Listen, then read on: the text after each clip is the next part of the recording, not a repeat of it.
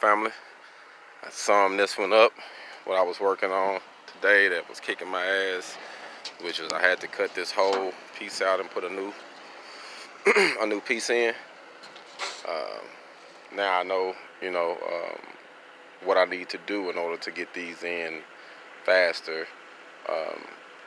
Pretty much it is what it is. You just have to cut out the whole weld, then you have to grind out the inside of it, and then put the tube in. So it was a lot of work. This one right here worked me. I ain't gonna lie on this. This one worked me. But I'm done now. About to clean it up, and then you have to weld it all the way down. So I had to break one pass all the way down. So that's like a 9-foot pass. So been getting my hog on today, man. Black Feniks. I'm out.